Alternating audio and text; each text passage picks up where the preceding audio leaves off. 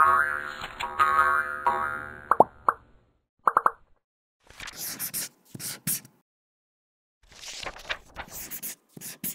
the beginning was the Word, and the Word was with God, and the Word was God. God the Father, God the Son, and God the Holy Spirit. And the Lord God created the heavens and the earth and everything there is. Then God created man in his own image. In the image of God he created him. Male and female he created them, and named the man Adam, and Adam named her Eve. Then God planted a beautiful garden in Eden, and put them in the garden, and gave them dominion over the earth and everything in it.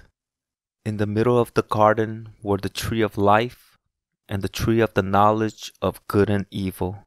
And the Lord God commanded the man, "You are free to eat from any tree in the garden, but you must not eat from the tree of the knowledge of good and evil, for when you eat of it, you will surely die." "Where are you?" God called to Adam. "Where are you?" Adam answered, "I heard you in the garden and I was afraid, because I was naked, so I hid." And God said, "Who told you that you were naked? Have you eaten from the tree that I commanded you not to eat from?"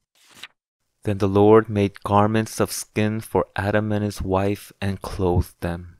And the Lord God said, "The man has now become like one of us, knowing good and evil. He must not be allowed to eat from the tree of life and live forever. To live forever without spirit and with sin and wickedness in their hearts is to surely die." So the Lord banished Adam and Eve from the Garden of Eden, and placed the cherubim and a flaming sword flashing back and forth to guard the way to the tree of life. The world was now hard and dark, and man lived with sin and evil in his heart. Adam and Eve were fruitful and multiplied greatly. And the Lord saw how great man's wickedness on earth had become, and that every inclination of the thought of his heart was only evil all the time. But God in his holiness did not abandon us. He will look over us, and the Lord will promise to one day bring his children back into his heart. And in that promise, the Lord called Abram to leave his old life and start anew. And the Lord told him, "I will make you into a great nation, and I will bless you. I will make your name great, and you will be a blessing. I will bless those who bless you, and whoever curses you I will curse, and all people on earth will be blessed through you." Abram in his impatience had a son with Hagar his maidservant, because Sarai his wife was bare and could not have children. And they named him Ishmael, born from mistrust.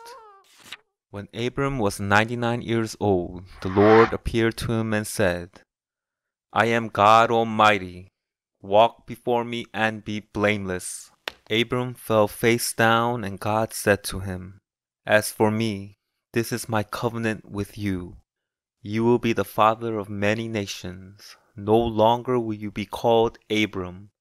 Your name will be Abraham, for I have made you a father of many nations.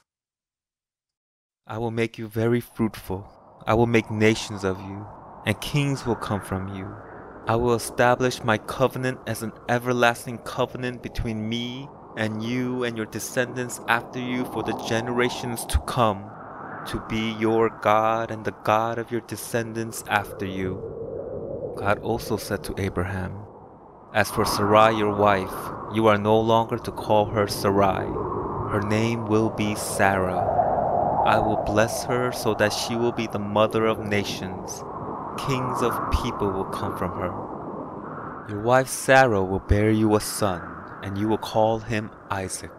I will establish my covenant with him as an everlasting covenant for his descendants after him. And Isaac was born from blessing. And as for your other son, Ishmael, I will surely bless him. I will also make him fruitful and increase his numbers across the world. But my covenant is with Isaac, whom I love.